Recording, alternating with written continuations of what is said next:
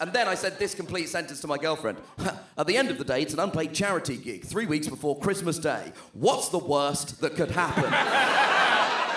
24 hours later, a news story about the events that had transpired during my set at the Lord's Taverners Christmas lunch, under the headline, "Comedian pelted with bread rolls at charity event," was the #1 most read story on several news websites. My mother found out because my cousin phoned her from Singapore.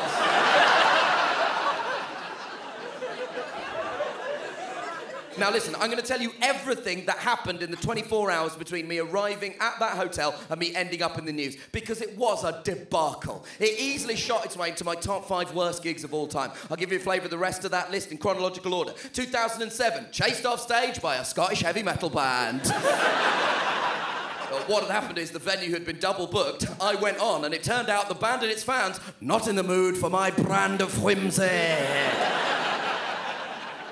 2010, Kilburn, northwest London. Look, someone threw a banana at me. Now, this is a bit more complicated than it first appears. I was on stage doing an impression of a bad Cockney accent like Dick Van Dyke in Mary Poppins. I said, "Oh, have a banana." A man at the back stood up and shouted, "Here you go," and threw one at my fucking head.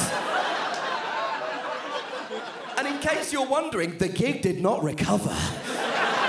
It's very hard to have a nice, relaxed time at the comedy when performer and audience are thinking, "Well, we just in a hate crime with props."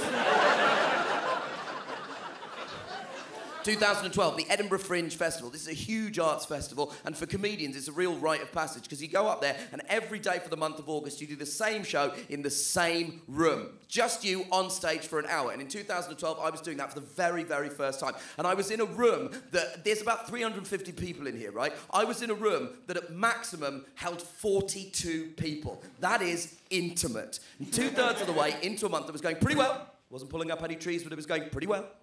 I walk out on stage and sat right in the front row, exactly where you are, was none other than Victoria Wood. Now, for younger people in the room who might not understand why there was a collective intake of breath, Victoria Wood was a comedic icon. She was a stand-up, an actor, and a comedy writer. She became famous in the early 1980s in England. I was born in England in 1985. I've known who Victoria Wood is my entire life. And it's fair to say that one of the reasons I do this job is because of Victoria Wood. And she fucking hated me. She hated me so much.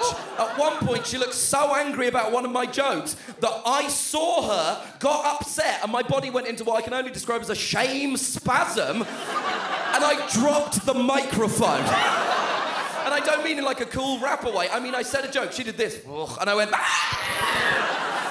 And I know you think you've had a bad day at work. You people haven't fucking lived. You haven't had a bad day at work until you've locked eyes with a childhood hero as they fill with contempt. The only way it could have been worse is if I'd walked out of the venue and got kicked in the nuts by Raphael from the Ninja Turtles.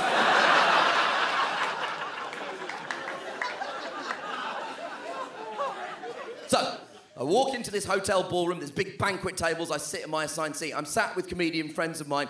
Miles Jupp was there, Tim Key was there, Chris Addison was there. We have a lovely Christmas lunch. Then, with increasing horror, I realise I'm going to have to go on stage and do some of my stupid fucking comedy for jerks. And as I'm walking on stage, I had a real moment of clarity. I thought to myself, I don't belong in these rooms in front of these people. It's a 5-star hotel ballroom. There is no atmosphere, the acoustics are awful. It's good for 2 things, a soulless corporate award ceremony and a fight between Batman and the Riddler. That's all it's good for, right? And also, in terms of the audience, £150 a plate. That is not going to attract a regular cross-section of the British public. For better or worse, I have realised that I belong in these rooms in front of you people. Like,